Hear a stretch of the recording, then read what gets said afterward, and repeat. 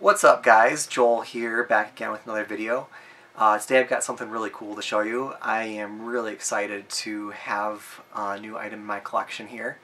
As you can see it sitting next to me, this is the Sharp Famicom C1 television. This is extremely rare, only came out in Japan, and it has the Famicom built into the bottom of this television here. So it's super cool. You can play most Famicom games on this. And it displays through a nice sharp clear picture because it also has the RGB chip built into it. So it's a super cool item, kind of similar to the NES television that came out in the US.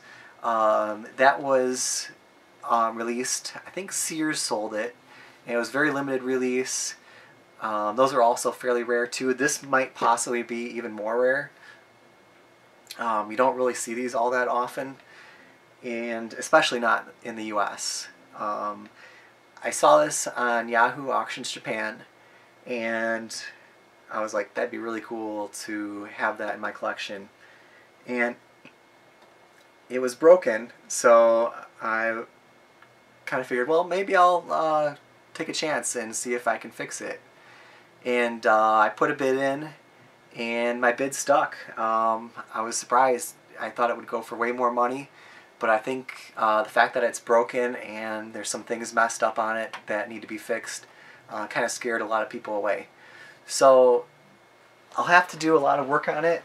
The first thing I noticed that when I was looking at the auction, the controller ports are jacked up. The player 1 port right here, the plug is completely missing. There's like nothing to plug the controller into. Whoever owned this before damaged or destroyed or abused the controller port, and eventually they had hardwired the controller through the back just to still be able to play it. Kind of a really bad hack job that I had to clear up and get rid of. They also managed to screw up the expansion port, controller expansion port, so you really couldn't even hook up any controllers to this thing. Except for player 2, but that doesn't really do any good. So eventually they must have wore this thing out or stopped using it or something. But that's not all. It won't turn on.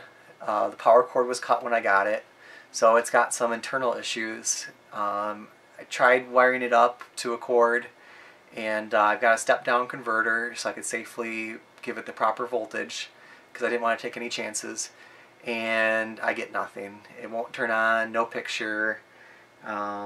So kind of stinks, but it was to be expected. I did know that it was broken in some way or another and was going to need some serious work. So I'm going to tear this apart and start working on it and see if I can get this thing going. Hopefully it won't give me too much trouble, and I'll kind of show you guys along the way and show you what I do and the work on it. So stay tuned, and I'll be bringing you more videos on this, and hopefully this will be working soon. So thanks for watching, and I'll see you next time.